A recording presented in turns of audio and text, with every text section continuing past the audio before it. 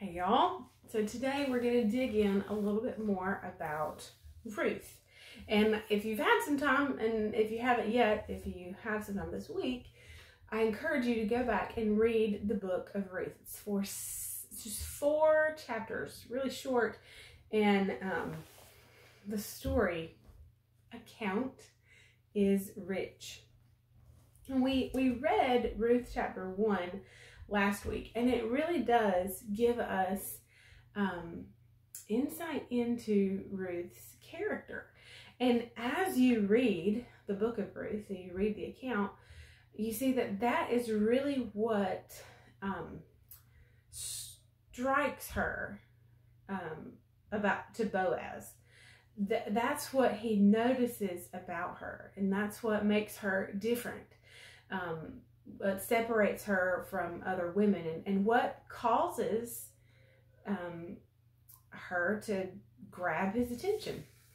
And so we ended last week just a little bit tying into contrasting Tamar and Ruth, and how very differently they were handled, and how Judah, who, is one of the 12 tribes of Israel, God's chosen people, and this man absolutely dealt wrongfully towards Tamar.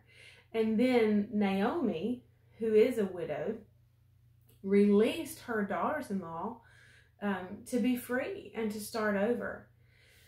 It's really a lot to sit and ponder about that.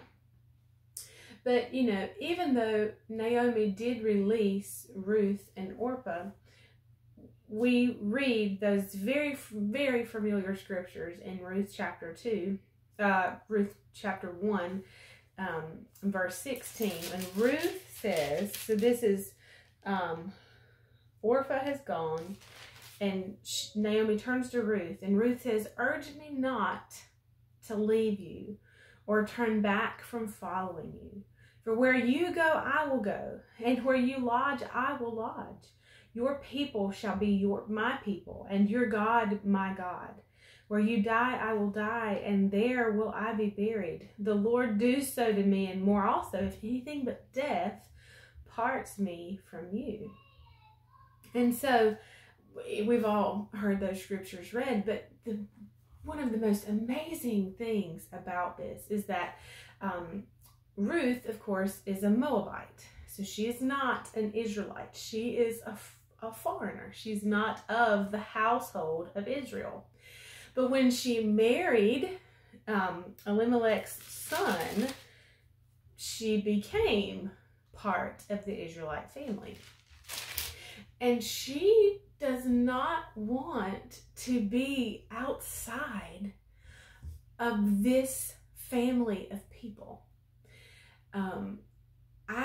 I think, when a new follower of Christ comes in, and if you can remember back to a time where you didn't know God, or where you were not a follower of Christ, or maybe, think back several years where you didn't know him like you know him now.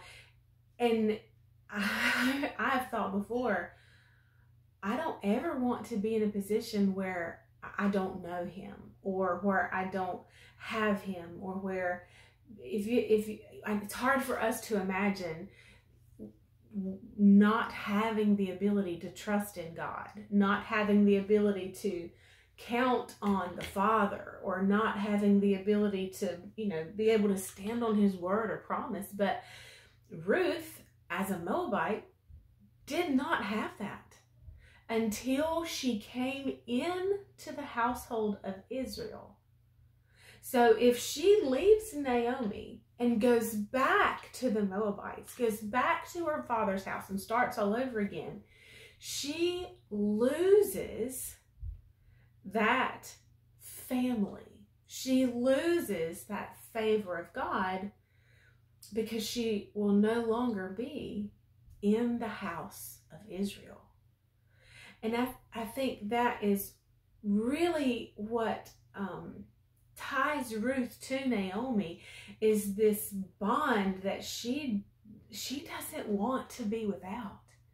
And can't you understand that today? Can't you understand the feeling of, what would I do if I couldn't call on God? What would I do if I couldn't count on his promises as truth? And we'll pick up here tomorrow. I'll see you then. Bye, y'all.